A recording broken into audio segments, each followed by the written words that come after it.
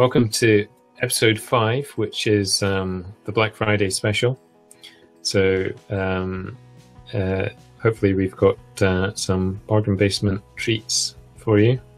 We've got some bits and pieces to cover, so we'll cover the news in a second. I get a turn with the talking stick, and I'll be going through the how you can use the Slides API with Google Apps Script. Spencer is going to talk us through some ways that you can customize the script editor IDE to make it a bit more beneficial, easier to use, and Bruce has got some stuff on polling. So I think we'll cover the Slides API, which is one of the kind of the main pieces of news that's come out since the last show. But also Bruce and I were fortunate to be invited across the Mountain View a couple of weeks ago. So we got some time with the Google Apps Script team, and also some of the other Google developers with various APIs there.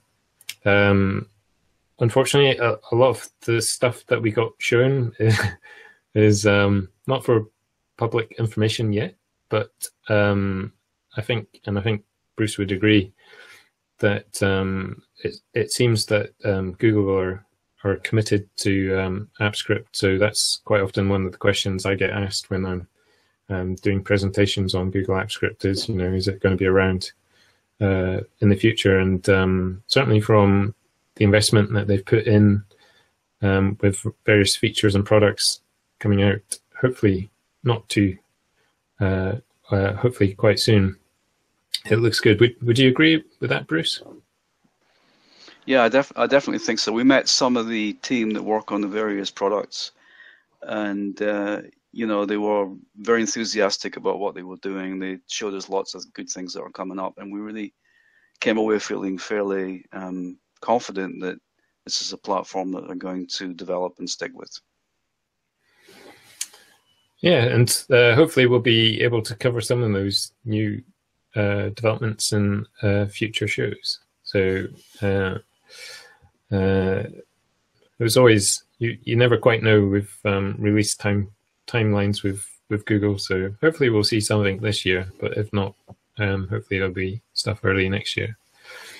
So moving on, so one of the other releases that have come out recently, as I mentioned, was the Slides API. So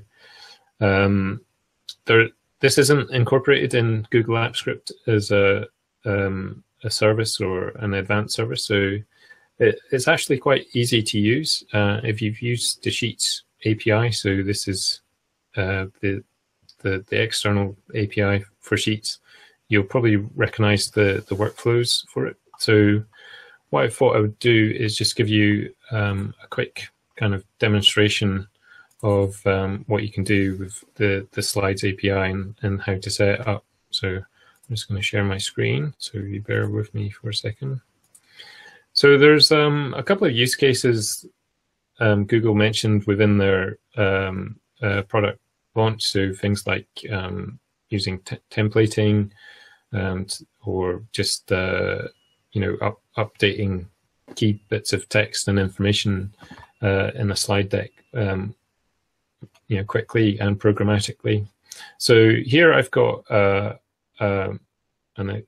demonstration deck, and it's got two placeholders set up already. So we've got a name placeholder here, and we just got a shape placeholder up in the top corner here. So what we're going to do is just run a script that is going to make a copy of this presentation, and then we're going to just update the name here, and we're going to throw in a logo in this placeholder here. So I've prepared a script. You can also view this on my blog, and I'll share the scripts. I'll share a link to that later. So a lot of this is actually made a lot easier thanks to Spencer and the magic of his Google directory API, which basically generates libraries for all the Google APIs. So there's a couple of things to set up. So because this isn't a built-in service, we're calling one of the libraries Spencer has created. So this is for the Slides API. So usual sort of thing. We adding the library. We can enter the code in there. I've already done that. For this example, I've actually renamed the identifier. So this is an identifier that's used quite often in Python versions of the Google client libraries. The reason I've done that is this is actually an example that I've ported from Wesley Chun, who works for Google, and there's a blog post explaining that.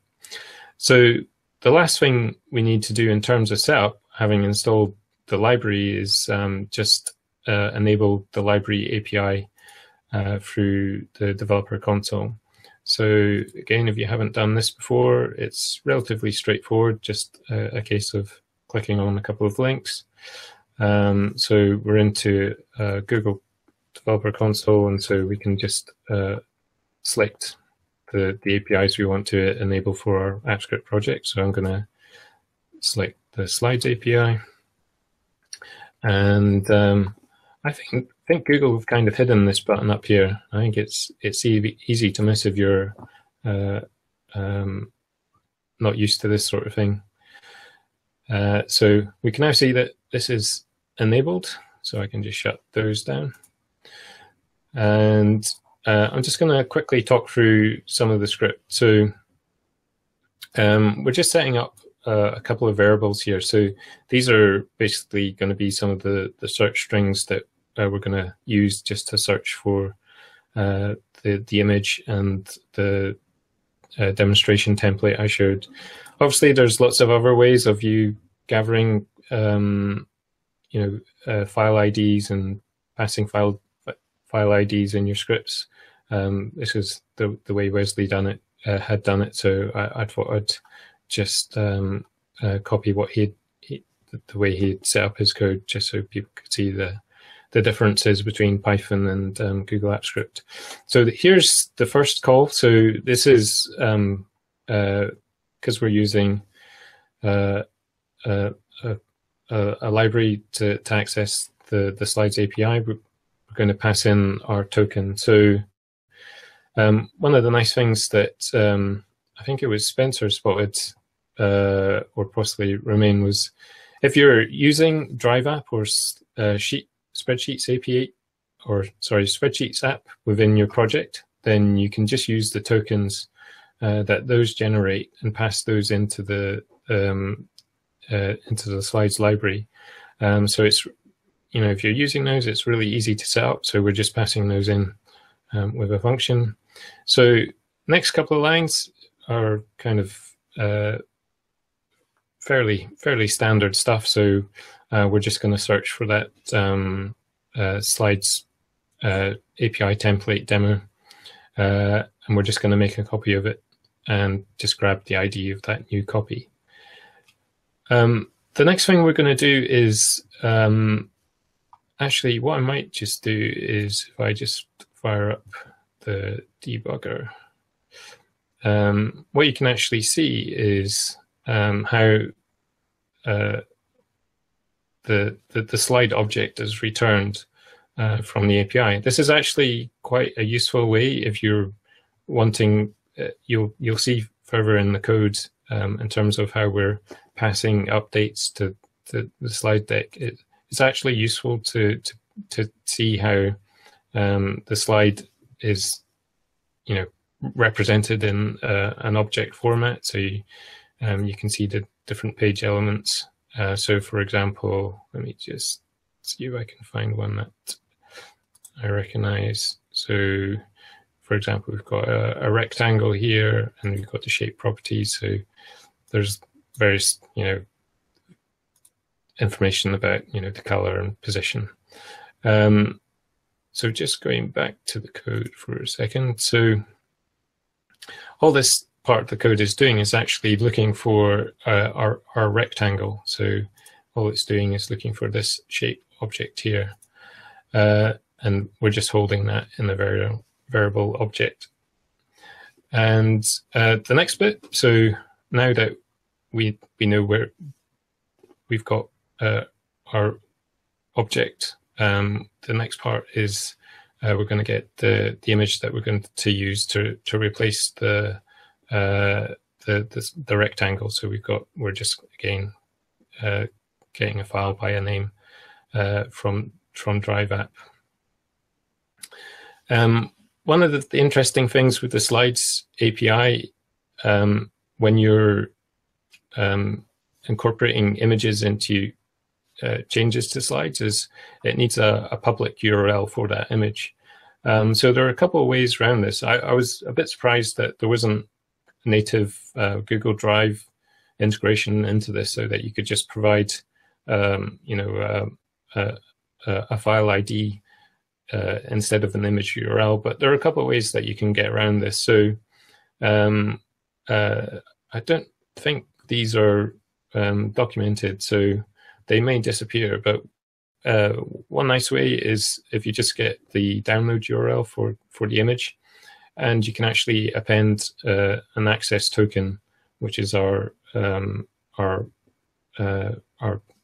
script project of token, to the end of that URL, and that basically gives it a temporary URL that the Slides API can then use to pull the image into the slide. There's another way that you can do this, which is similar sort of idea. This one is using another undocumented URL. In this case, the image would need to be shared for this to work. So you might want to stick to the download URL method just to save having to share images. In terms of making changes to our copied slide deck, basically we pass those in as a JSON object. So it's very much kind of similar to the Sheets API in terms of making changes to text and cells and properties. So, for example, you've got various verbs that you can use. So this one we're replacing all text. So here it's just using a search string. So it's looking for our mustached name, and we're just getting replacing that text. And for the image, we've got the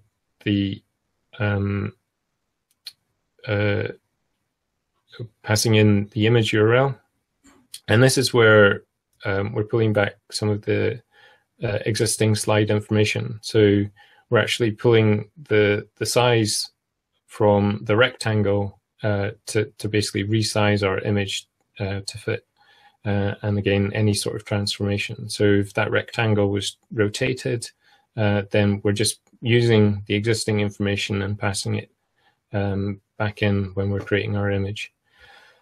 And last one is just deleting our rectangle. So that JSON object covers everything that we want to do with our slide. And so the last step is actually to pass those commands in. So if you look at in fact, let me just show you. If you look at the autocomplete on slides, there's, we've not got many methods here. So everything is really handled by passing in commands via the JSON object. So we're doing a batch update. So the deck ID is just the presentation ID, and then all our requests. So if the demo gods are with me and I hit run, it's all fired off okay. And so if I go into my Drive folder, you can see it's now got Hello World, and it's replaced the image. Easy peasy.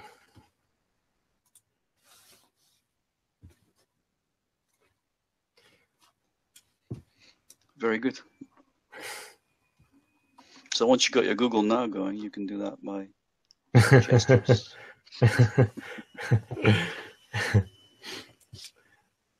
So Bruce, as you've used the Sheets API, do you recognize some of the ways that they're structuring the code and the API calls?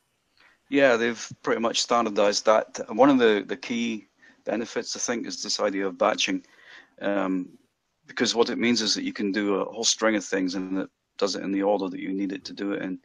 So rather than calling the API, 50 times, and then dealing with mistakes and dealing with quotas and everything else, you're making one call with 50 things in the call, which is a much better way of doing it. And that's the batch updates that's the latest version of the Sheets API you're referring to? Yeah. Okay. So what's up next then, Martin? Are we going to do I think we're going to do the Chrome add-on from Spencer. Thank you. Do you want to go, Spencer? Yeah. All right. So last month we talked about an extension that was put out by a guy named Leon Hart for GitHub. It adds GitHub capability to the IDE. So what I did is I looked. He released his extension open source on GitHub. So I took a look at the code and I realized that it's actually not that difficult to be able to add additional functionality to that IDE. So I took his code and I modified it and I added the ability to add a toggle to this side. Let me share my screen real quick. So so right now with my extension, you usually have this big huge bar on the side and it takes up most of your space. So your code is getting pushed off to the side and if there's a big list of files that you only need to look at once in a while. So I always deal with like dragging it over and dragging it back. And so what I did is I made a small little extension. It adds this button in the top left, and you can click on it, and it makes the sidebar just hide. And if you ever need it, you just drag your mouse to the left, and it pops out. And so it just adds a nice little auto hide feature to this, and gives you more space to work on, and especially if there's already a compact view, so you can actually start getting a nice big full work environment without so much clutter around the top and the bottom and sides by using this extension. If you can find it, it's in the Chrome web store. You can install it directly from there. It installs there, and then again, if you look on my GitHub, the source is on my GitHub. And if you want to look at the original, which this is based upon, you can always look at Leon's GitHub for Gas GitHub, and you can dig through that code if you're inclined to look on this, and you can see that it's really not that. It doesn't take too much to be able to add additional functionality to the IDE to modify it to your needs. But this only works on Chrome, right? This is a Chrome extension only. Yeah. Which is I don't know. I'm guessing that most people that use AppScript use Chrome anyway. But I think one of the issues is if you start to rely too many times on cut off some people who are not necessarily doing that. So, Spencer, there was an announcement not too long ago about the Chrome Web Store changing, disappearing, or something. Yeah, so that is not going to be for extensions. Okay. Chrome extensions are still going to be supported. What they're talking about is Chrome apps. Chrome apps was a different beast altogether than extensions and themes. Add-ons fall under the extensions kind of realm. So Chrome apps they were standalone programs that were packaged and distributed through the Chrome store. Some of them were written in native C++, and compiled to an app. Those are going to be disappearing in a few years. I know they're going to stick around on Chromebooks for a while, then they're going to be phased out there. But they've made no mention about removing extensions, which I would say 98% of everything on the Chrome Web Store is an extension. Okay, I think that's great. I mean, it's you know, if you can get more screen space out of the IDE, I think that's a really good thing. And there was another guy who a Chrome extension a little while ago about being able to change the skin of your IDE as well, which some people like. Correct, and so I think that you know, I think the idea of having a kind of a place that we can put together a list of things that help to make the IDE better in an organized way, I think it would be a good thing to do. Well, that's actually something that I've been looking and tinkering with. Is if you know too many extensions get into the IDE, you're going to start getting a messy IDE. So I was thinking of maybe possibly kind of getting together and kind of developing kind of like a unified way of almost like a plugin structure for the IDE. So where I think that would be fantastic. Yeah, so I've been actually playing around with a plugin, you know, basically making a plugin extension and then having these apps as kind of add-ons that you add to the plugin.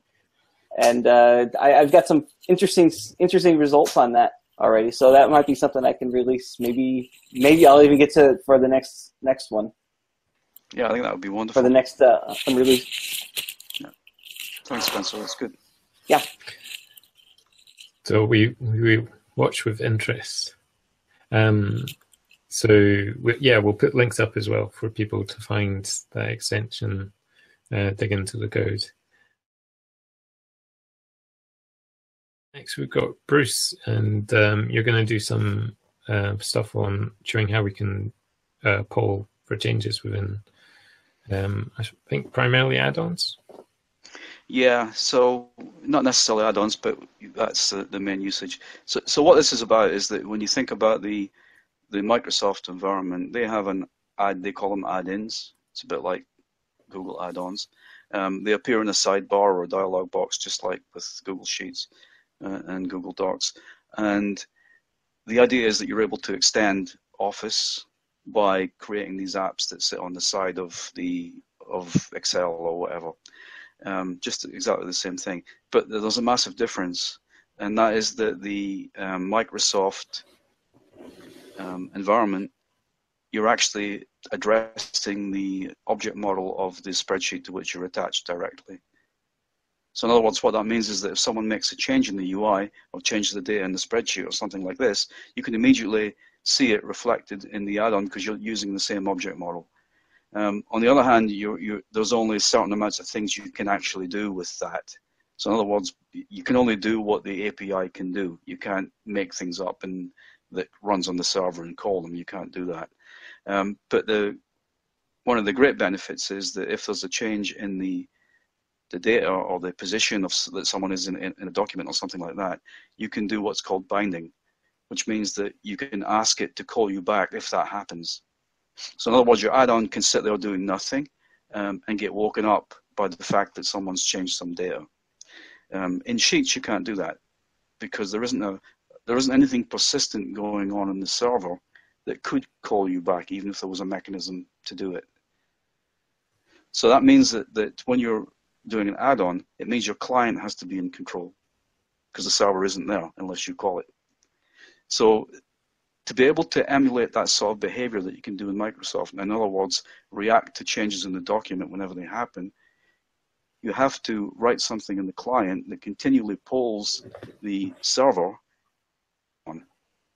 Now that can get quite complicated, but actually if you use a kind of a boilerplate approach, then you don't have to write it every time. So when I write an add-on today, I have a boilerplate of code that I pull in, and it takes not very long to write an app that uses this technique. So let's take a look at this one. Can you? I don't know if I'm sharing my screen. I'm probably not. Hang on a second.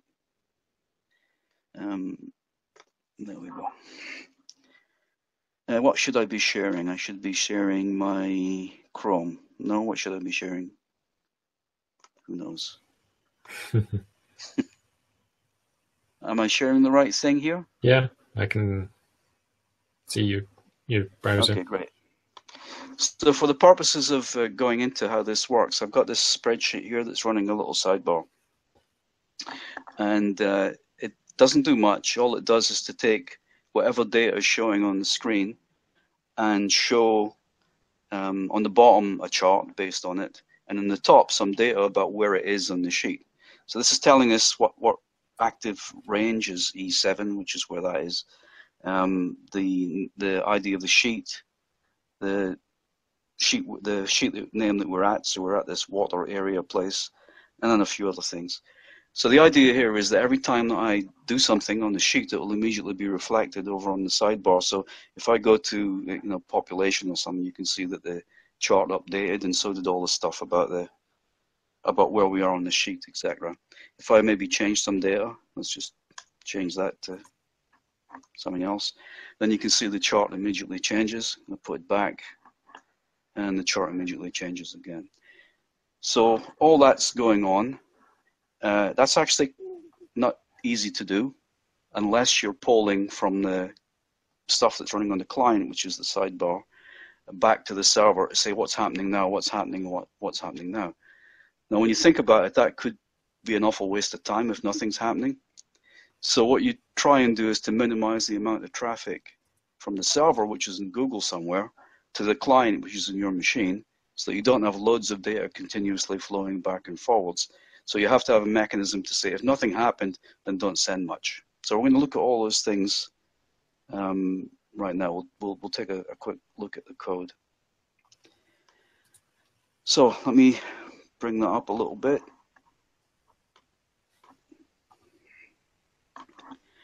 And I'll use Spencer's little thing to get rid of that. So what we're going to look at, now let me bring it back a minute, because what we're first of all going to look at is there's a lot of stuff here. And the reason is because, as I say, this is boilerplate stuff that I bring into add-on projects. So we're only going to be interested in one or two things here. So let's start by looking at the main app, which would be here. No, in fact, let's start by looking at the markup. In fact, let's get right back to the beginning. So this is my app. It's not much there. And just as a bit of background, if I write stuff that's got to run on the client, JavaScript, normally people would use HTML files for that, but I don't. I use GS files. So I use regular app script files, but run them on the client.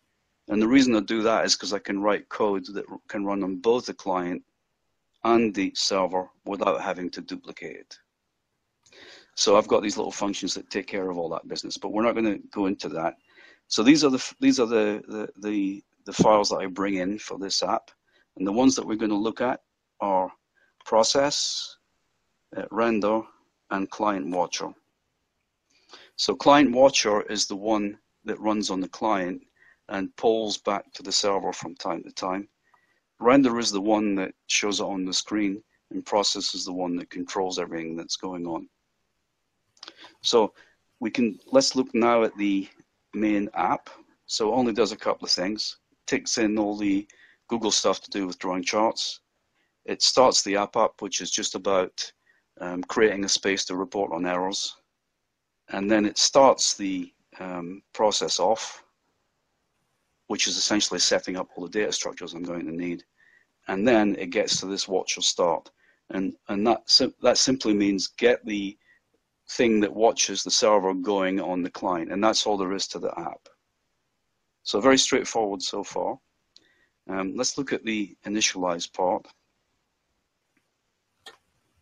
So we're going to go here. And here's initialize. So to use the watcher, you first of all have to tell it what you want it to watch. Okay, so I'm creating a new client watcher, and I'm saying that if anything happens to the sheet, in other words, which sheet he's on at any time, then do something. And the something that I want it to do is to update the navigation box. So if we go back to the spreadsheet for a moment, on sheet, if I change sheet, then it's saying update that stuff over here, okay, which is what it just did. And I'm saying on values, which means if any of the values change, then redraw the chart. So if I go back here and I change a value, and let's make that 0 or something, you can see that the chart changes. So in each of those cases, that on statement that we just looked at was being executed. And then I've got on active, which simply updates that navigation part again. And what that means is that if the area that's the active selection, in other words, if I select something like that, then you can see that the active selection over here changes to what I've selected. So you can see it all works fairly seamlessly. You wouldn't notice that there was anything peculiar going on here. You think it was really somehow detecting in real time what was happening on the sheet, although that's not actually what's happening. So that's all there is to it in terms of initializing things. You tell it what you want to watch and what to do when it happens. So now let's take a look at the client watcher now, which is the guy that does all the hard work. And we'll take a look at how that works. So first of all, we've got some settings. And the first one is the poll frequency, which says, how often do you want this to happen?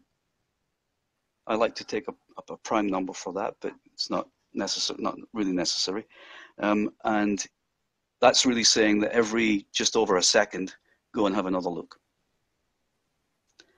And then we've got the data to take back. You can take back any data you like. I happen to be taking back both background colors and values here. So all those things that you've got in Spreadsheet app, get values, Spreadsheet app, get background colors and so on. You can put any of those in here. And that's what it's going to be sending back to you. And then this is the things it's able to do. So right now it can do, by the way, this isn't the one I use in my real add-ons, because I measure a lot of different things in here. I've cut it down for the purposes of this demo, because it would be here a lot longer if I didn't do that.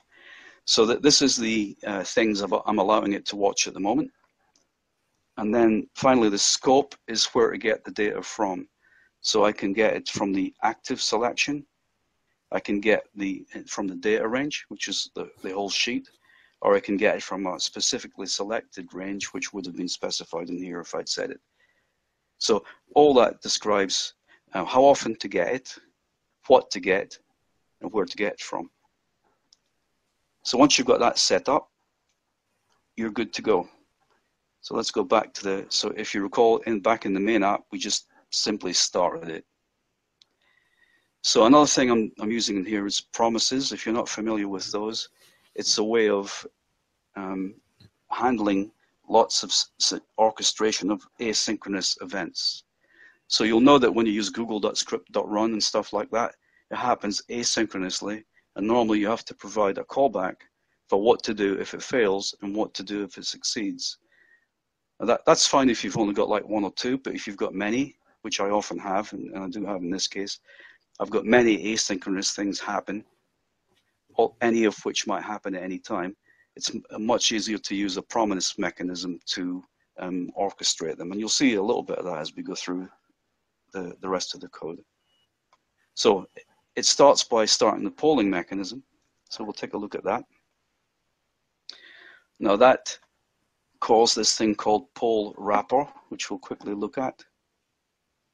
And all that does is it returns a promise again, because it's asynchronous. And the first thing it does is to test if the spreadsheet is actually on the screen. Because if it's not, if someone's on a different tab or the browser not looking at it, there's no point in checking the data right now, because they're not going to look at it anyway. So that checks to see if that's happening. And if it is, then it kicks off a request to the server to go and get the current status of everything. And this provoke.run is just a promise version of google.script.run. The code's all here if you want to look at it. I'm not going to go into all at the moment, but you can. So this is saying run serverwatcher.poll and give it all these arguments. Okay? And if the guy is not looking at the screen right now, then there's nothing to do, but we do want to signal to whoever's calling this that we're all done. So I'm sending back a resolved promise. So let's get back to where we're calling that. So when all that's finished, it's going to do something. And the thing for it to do is if it got any data back from the server, then we need to check and see if anything has changed. Now, I mentioned earlier that what we don't want to do is to send data back if it hasn't changed, because then you're going to get loads of data coming back unnecessarily every second. So it uses a system of checksums. A checksum is a kind of a digest. You know when you download stuff from BitTorrent or in fact GitHub, there's a small code, and that code describes the contents of the file. And if the file changes, that code will change. It's just a small 30 characters or something like that. So instead of sending back the entire data from the spreadsheet, all I do is send back 30 characters for everything that I want to check. And if the client, when the client requests some data, that was back up here, one of the things it tells it is the data it already knows about using these checksums. So that means that if the server receives the same checksum as the current data now represents, it knows it doesn't have to send anything because the client already knows it. So what's happening here is that we're saying the data that we're going to currently store, because this current data is always going to contain the current status of the spreadsheet, either because it got some new stuff or because it already knew it. And then this checksum, if the data is different than what it used to be, then we'll know that something has changed. So now we're going to go through, if you remember at the beginning in that initialize status, we said what to do if the sheet changes or something like that. So it's going to call, for every one of those that something has changed, it's going to call the function that's set up for that to happen with. So all that things together means that data doesn't get sent back if it hasn't changed. And your client function doesn't get called if nothing's changed. So there's actually very little disturbance, both in your internet connection, which you could get filled up with a big spreadsheet, or in your client being distracted and doing things it doesn't need to do. And really that's probably only one more thing to look at, which is the thing that gets called by the client. So that's on the server side. We have this server watcher.poll. So we'll take a look at that. And it's here. So now this is running on the server. And it's been told to go off and do some things, which was all the arguments that we passed to it about the checksums and everything. So it does the usual spreadsheet type things like getting the data range and the active range and everything else. And then it checks to see what needs to be returned. So if you're interested in sheet, it's going to tell you everything about the current sheet. If you're interested in the active range, it'll tell you about all of that. And if you're interested in the values, it'll get whatever values you've asked for, whether it's background colors or values or whatever. And then later on it says, okay, so now I'm going to do this digest thing, which is to convert the data into a checksum. And I'm going to return the checksum that I now have. So what that means is that by checking to see the checksum that is just made versus the checksum that the client already knows about, it knows whether or not to send any data. So that's kind of a brief overview of how it works. I think it's fairly effective in the sense that, as I say, when you see it in real life happening, you wouldn't believe that all that stuff's going on behind the scenes. It's just really fairly seamless. So that's one way of doing it. There are other ways of doing it, each of which have got different drawbacks. So the latest version of the Drive API is actually based on the real-time API. So that's the API version 3. You're used to using version 2 up till now. And it has some new features, including changes and watching. So that means that you can watch out for changes that happen in your drive. So in this exact same app, I've made a web app as well.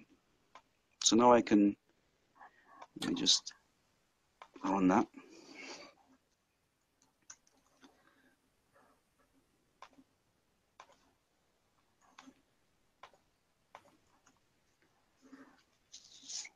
So what this is doing is it's watching for changes happening on my drive. So it's from a particular point in time. So if I was to go back to my spreadsheet here and maybe change something, let's just change that. You can see things happening over here. Check back again. And then go back to my web app, you'll see that a couple of things have happened. You'll see that a couple of files have been changed since the last time that I looked. So what we're doing here is that not only are we looking for things changing on the spreadsheet, which is fine for an add-on, we can actually also look for things changing from an external application. So this makes, there's another couple of things that have changed in the meantime. So that makes quite a useful sort of app. I can clear it, and what will happen now is it will start measuring again from this point in time. And I've found some interesting things. I just wrote it this morning. Interesting things in my drive happening that I had no idea what files they even are or who could be changing them. So that's quite a useful sort of diagnostic in any case. But the being able to do things on the spreadsheet, you can't do all of that through the Drive API. You can't, for example, know that someone selected a different area. You can't know that someone's changed sheet. You can only know if they make actual changes to the drive. So this is probably still the best way of dealing with monitoring changes on your spreadsheet, by doing this polling stuff. So that's kind of all I have. I know it was a lot of information in quite a short time, but I have published this, which gives you a little bit more stuff on it. And I have also put the source for this on GitHub and everything else if you want to take a look at that too. So that's kind of all. Any questions? Yeah, that's pretty darn cool. I do have a couple of questions just about one of the things I've been thinking about is testing between versions of things that I'm working on. You know, so like comparing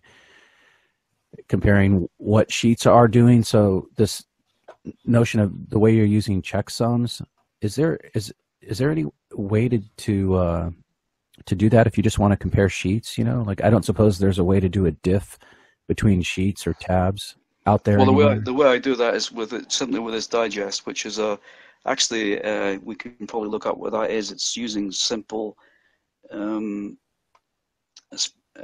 app script utilities. Let's just quickly find that.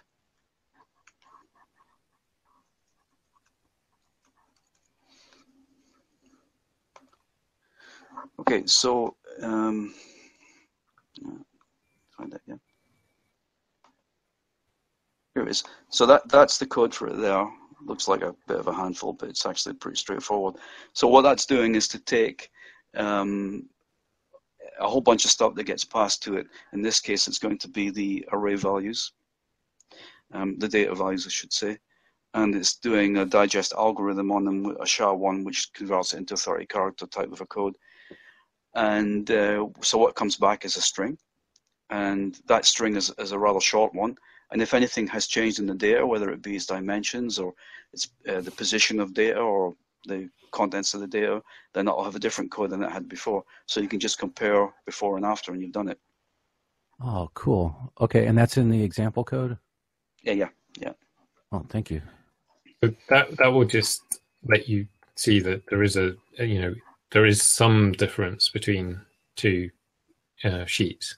Yes. Something changed, right? Yeah. So, but there are, if you want to see what has changed, there are, I think, existing kind of diff JavaScript libraries that you could probably easily port into AppScript that would, let you know what has changed, if that's important to you.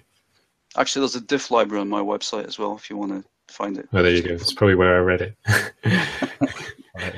Thanks. But I think the point here is though that you want to be able to, in the shortest possible amount of data, know what something used to be versus what it is right now. And if it's changed, then you need to do something in addition to what, then ignoring it. So that's kind of like the purpose of it. Right. Well, thank you. And so obviously you're in Sheets, there is an on edit installable trigger, which obviously it doesn't let you know if people, selected regions of the page. Yeah. It will only let you know if something is changed. Are you hooking into the on edit when you're? No, not at all. The problem with that is that if you're on the client side, then the server needs to call the client, and the client's already running, and that's complicated. So it's much better for the client to be in control because the server isn't persistent. So ideally, if the server knew everything about it's a completely dumb thing. It's got no connection to the UI, apart from the on edit thing, perhaps. But even if it was able to do that, then you would still have a problem with it. When you think of it, because okay, so you noticed that something had changed. What would you then do? Yeah, so so if you're running this in add-ons, which obviously is client run, you're not. You're better going with your route.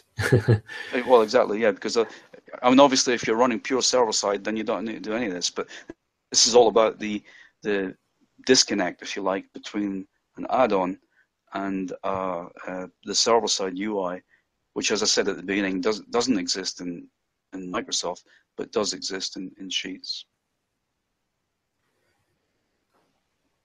It's pretty powerful stuff. Particularly the way that you've packaged it all, so I can see how you can start knocking out lots of add-ons quite quickly. Yeah, it really is. I mean, actually, when you think about it, the two things that take ages in add-ons is all the the UI part of it and writing all the HTML and CSS and everything for that, and that's a different story. But there's also the communicating with the server and everything, which generally takes ages and you get problems and hard to debug and everything. If you've got a standard framework that does that, you don't need to bother about that anymore, What about in terms of quotas? Obviously, there's quotas for the amount of server time. Are you hitting into those issues with this technique? No, because when you think about it, the amount of time that it's actually using, first of all, you've got to be using the add-on anyway. Secondly, you've got to be looking at it, which is what that invisible thing says.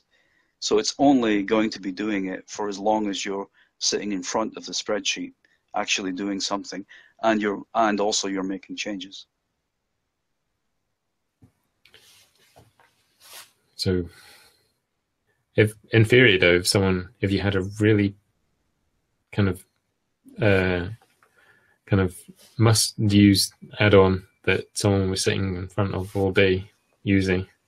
Well, that'd probably be making $100,000 a year off it. Figure out something to do. Yeah, you're right. I mean,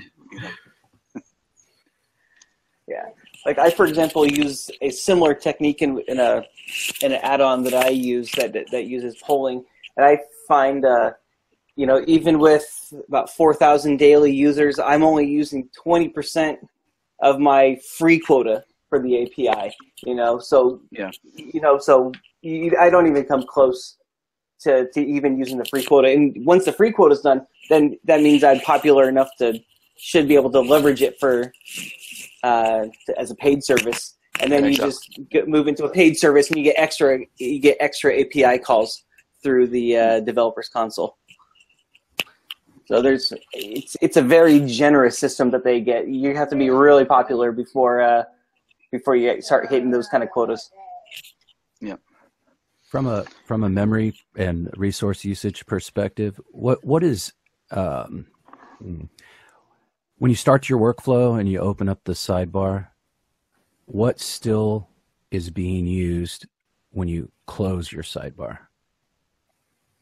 And what on your client? Question makes sense. Yeah, like all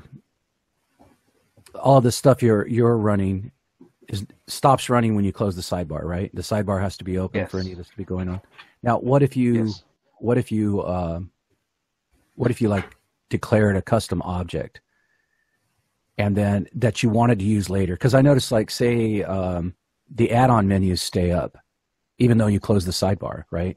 The work that you've done setting some menus in whatever context you're in. You know, yeah, the reason for that is because what you've done there is you've done that server side. You've done that in the UI of the spreadsheet app. Your sidebar, you've done that. So that's now added, that's now customized the menu of your UI. So it's persistent because it's part of, it's now part of, you know, Google Sheets, if you like, having done that. But the stuff on the client side is disposable. Once you've closed the sidebar, it's gone. And, you know, if there is anything that you want to keep, you know, there's various property stores that you can use. Yeah. Yeah, I was hoping to, well, anyway, I don't want to take you offline. Yeah, I was hoping to replace how I'm using documents property service by having some kind of object that I'm using. But I don't know, I'll get around to figuring that out later. It works fine. It works fine, but I'd like to replace it. I use the documents property service to keep track of what sheet is open within a certain context of my add-on. And I've been doing that so much, you know, now that I know how all the property services work, it'd be nice to use document services for some other things like settings or something like that, and then achieve that another way. But the only way I could think of would be to persist a data structure but it would need to stay open, because the way my add-on works, you know, you can start and restart it all you want, and you might want to just close it to get it out of your way and keep working, and then get back and do something via a menu or something like that. Well, I think in an upcoming Totally Unscripted, we do have. In fact, we were going to do it last month. We never got around to it. How to manage settings in add-ons in terms of not only presenting them and making the whole business of setting them up straightforward, but also of saving their current state and their amended state and everything like that. So the next time you bring your add-on up, it remembers where it was. So that will be one that we'll probably cover in a future session. Well, I'm conscious that for Bruce, it's getting increasingly gloomy. For me, I'm almost there. Why is it getting gloomy? Oh, you mean on my thing? It is, isn't it? I'm such a put the light on. I was wondering what you meant by that. For Spencer, he's been, for me anyway, blacked out for the whole show. Yeah. So I think we might call it a wrap there. And thanks, Bruce and Spencer, for their bits and pieces. Thanks, Rudy, as well, for coming along and your contributions. We'll be back next month. Anyway, thanks everyone. We'll catch you next time. Thanks, Martin. Thanks, Spencer. Thanks, Rudy. Bye.